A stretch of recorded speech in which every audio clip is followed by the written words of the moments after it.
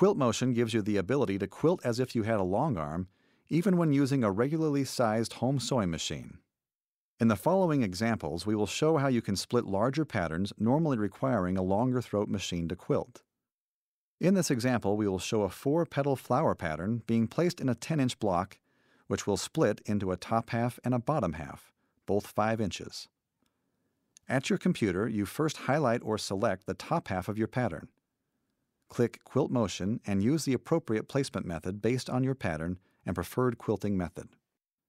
In this example, we select the 1-point placement with the start point fill method.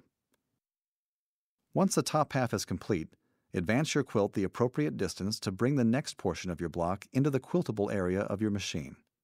We can now select the bottom portion of the pattern utilizing the same placement method, aligning the start point of your pattern. Using the same placement and fill method, quilt the bottom half of your pattern. We'll repeat this process utilizing a different pattern in 4-inch block halves.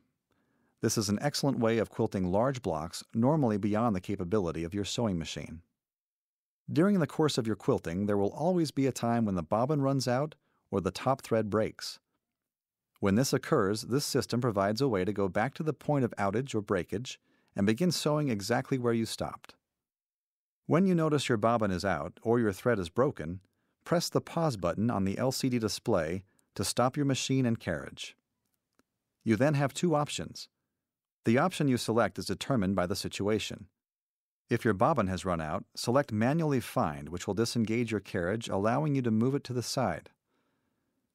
After replacing your bobbin, move your carriage back over your pattern just previous to the outage. When you select Next, your machine will attempt to align itself to the nearest stitch based on you manually locating the carriage. If a breakage or outage occurs near multiple stitch paths, the machine may realign with an unintended path. If your thread breaks near one of these junctions, it is recommended that you move to a point on your pattern previous to the break but after this junction to ensure that the right path is selected.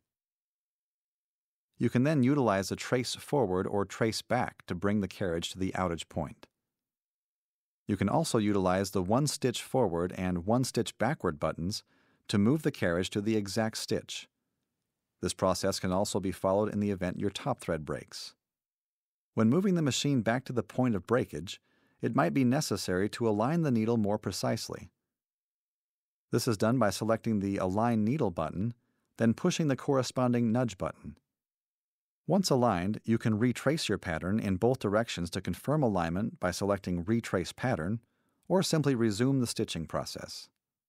With this system, you have the freedom to quilt in freehand mode as well.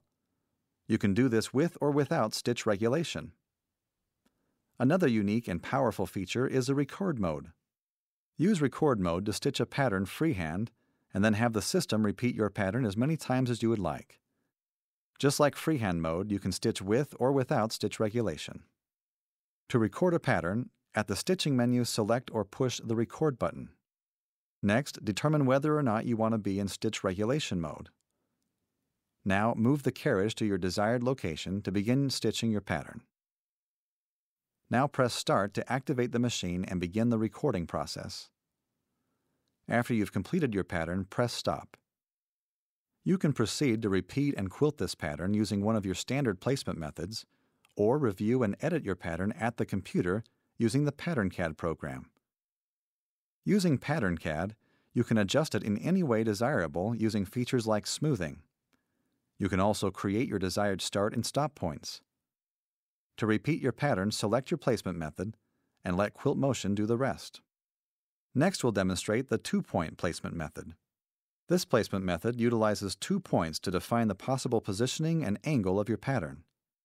The pattern is aligned between your 2 selected points and positioned on your selected fill method. We will quilt a heart pattern using the 4 different 2-point placement methods available. First, we'll demonstrate the 2-point placement method by utilizing the Start Point Fill method. Next is a 2-point utilizing the Stretch Fill method. Now we show the 2-point Scale Fill method. And finally, the 2-point method stretched on an angle, illustrating that both points are used to determine the pattern angle.